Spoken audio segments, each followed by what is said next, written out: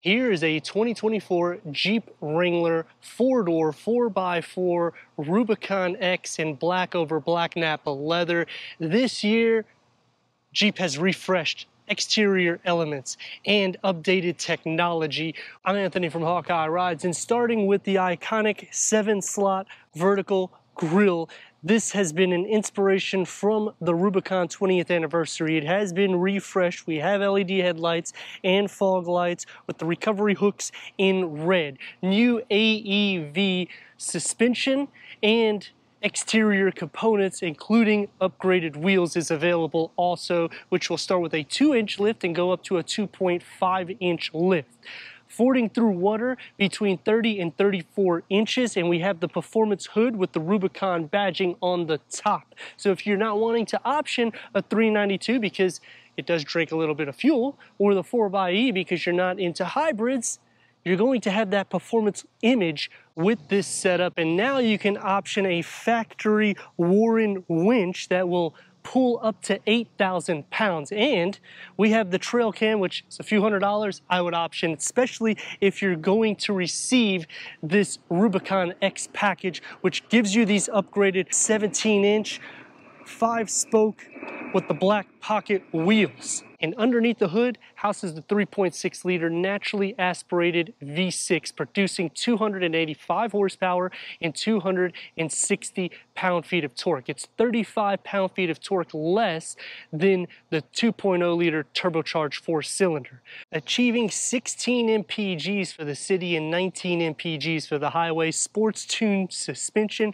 3rd generation Dana 44 front axle, the Dana M220 wide full floating rear axle, true lock front axle and rear axle with a 4.1 rear axle ratio. Off-road plus modes, and all of this will have a max towing at 5,000 pounds. We have a convertible top, which I like this a little bit more so than the Freedom 3-piece because you don't have to store anything. Everything is going to be inclusive in the vehicle, and you can still remove the door so you have that off-road and trail capabilities. Underbody skid plates that's going to protect the fuel tank, transfer case, and transmission. So when you're doing the rock crawl, because of the setup you have, or any trails, you're not going to worry about damaging anything underneath. LED taillights. And we have the Performance Part Jeep badging right next to the 5th tire with the rear camera and your reverse sensors. A single exhaust outlet with the recovery hook on the side. Cargo starts at 12.9 cubic feet, and like every Jeep, you get all the dimensions right here so you can see fording through water between 30 and 34 inches at 5 miles per hour.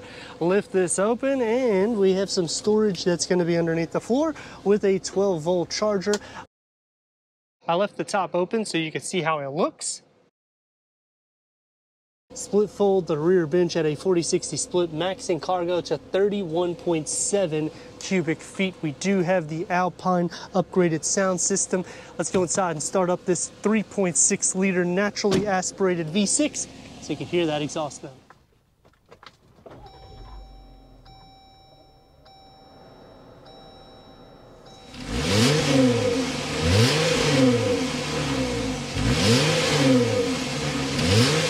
Leather because we got the Rubicon X package, 12-way power seat adjustment for the front, heated with the Rubicon badging. Headroom and leg room. Jeeps have a pretty good amount in the footwells. You're going to notice the refresh is going to start with this 12.3 infotainment screen. We have navigation with Apple CarPlay, Android Auto, Sirius XM, AM, FM, streaming, Bluetooth audio with the forward-facing camera, and you can also do the reverse. Both will have full trajectory. The only disadvantage is it doesn't cover the whole screen. Click into the apps with the off-road page, which will show the vehicle dynamics, all of the gauges, the pinch and roll, and of course that front camera. The gauge cluster is a 3.5 TFT display that can go through an array of information, including that off-road page to give you enough insight to let you know what you're doing when you're going off-road, and multiple pages of information for the driver. Leather-wrapped steering wheel, 3-spoke, adaptive cruise control, lane keep assist with the cross stitch in red, climate control, going into USBs, 12 volts, all the auxiliary, off-road plus, the sway bar disconnect, the front and the rear. We get the Jeep logo that's going to be surrounded with the leather. The same thing for the transfer case and the key fob for the 24 Wrangler. You also have an area here that you can put the key fob. So that way it stays between the cup holders. You'll park brake. It's soft, it is pushed back, opens up to a small tier, and then that opens up into a larger tier with a USB. The rest of the dash stays the same with the grab handle, and you get the perforated interior. The reworked air vents will be on the lower. You'll still get the circular air vents, and you get the red strip right here. Door panel is going to have soft materials where it needs to be, and a long storage pocket. The nice thing here is we have the auto dimming rear view mirror and the auto opening and closing for the convertible top, which goes all the way to the back seats, and the upgraded Alpine stereo system, which will be right in front of the occupants in the back. Headroom, I got the top open, so I can even go up if I need to. Same thing with legroom. I have plenty with storage behind both of the front seats. We do not receive the grid anymore. It's just a little area that pulls. Air vents in the center, USB, home plug, little storage, and some more storage here with cup holders in the center with the armrest. The door panel is going to be the same as the front, just a little bit smaller, and the opening also is a little bit tougher to get in for taller people. Pretty decent storage pocket. The floor is not completely flat, and because of that tray, you're going to be sharing some feet space. Butt and shoulder space is fine, and the same thing really with feet space because it's a pretty big area for the back. Headroom is not going to be an issue even if you have the top up, and like I was saying in the front, you get the Alpine sound system right in front of you, so it blocks off any of the wind that would normally hit second row occupants.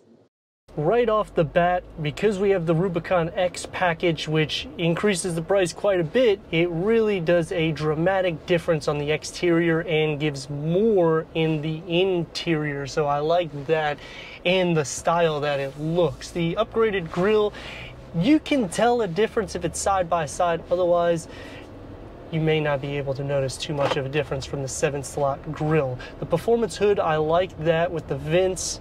It's not going to be as athletic as the 392, but I'm not expecting that because horsepower is nearly 240 less with this. That being said, it's a 3.6 liter naturally aspirated V6. Now we've done a review on the turbocharged 2.0 liter, and the 4-cylinder has 35 pound-feet of torque more than this, so it actually throws you back pretty good here at 260 pound-feet of torque, 285 horsepower. It is a good setup. They have also increased the sound deadening for the cabin. Ground clearance is always good with Jeeps. You're going to be standard at nearly 10 inches, and once you start doing upgrades with the AEV or just any upgrades that people do with the Jeeps, typically it's anywhere from 2 to near 6 inches. It's going to set up quite a bit. I would recommend that you get running boards when you have the setup here. I'm tall, so it's okay, but it's still pretty difficult to get in. Sound deadening is really about the same. I can't tell too much of a difference. Give her a little go.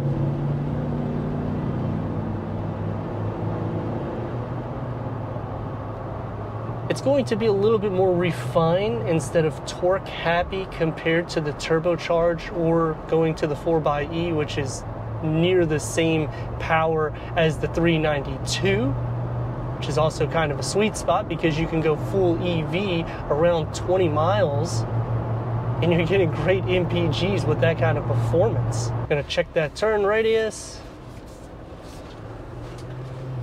Give her a little performance.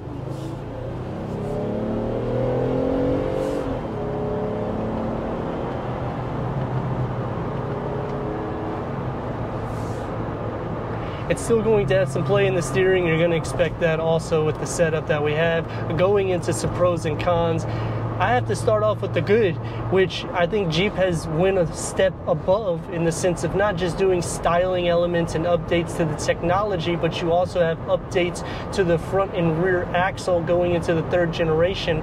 And you have maximum towing capacity up to 5,000 pounds, which puts it spot on with every single competitor in its class.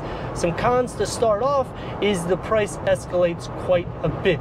Whenever you get the Rubicon X package, it's over $12,000, and I don't think I would recommend not getting it, because you are getting so much value in it with the Nappa leather, the exterior upgraded tires, and the suspension setup. The AEV, that's also a nice little touch that they are doing for 2024 models, in which you can get that with the Rubicon, and also you can get it with the 392 or the 4xe. You will not be able to option that with the Sport or the Sport S.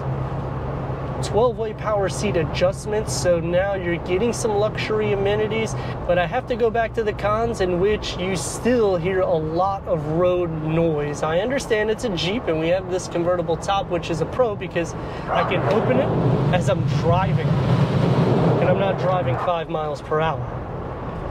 So I like that it's more functional instead of having to worry about where to put the 3-piece Freedom top or any hard top that you buy, because typically what happens is people will buy that and then they'll get the soft top. So you have 2 different tops. When you're buying the car, it literally takes up all of the cargo and storage capacity inside this and only making it a 2-seater. So you have to put those components somewhere. They're not going to sit in the vehicle. It will be a little bit tight, but this is also natural for Jeep. The doors are removable, so you can still enjoy trails. And another nice thing is this navigation also includes over 2,000 trails, which is kind of copying the Bronco, but I like that Jeep is finally implementing this because they're seeing that people want to go on the trails. That's why they have them. This year they've implemented around 10 or more different styles of wheel design, so you don't have to really go aftermarket. You can keep everything in-house, and optioning a factory winch from Warren that goes up to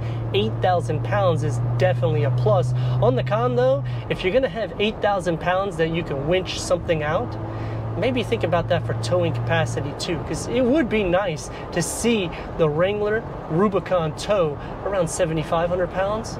So I can put, you know, a small little vehicle behind me whenever I'm getting ready to go on trails. I can just leave it there and go out for lunch and come back and just get all muddy. You can see what I mean by the sound deadening has not really increased a significant amount. Now we're gonna give her a go.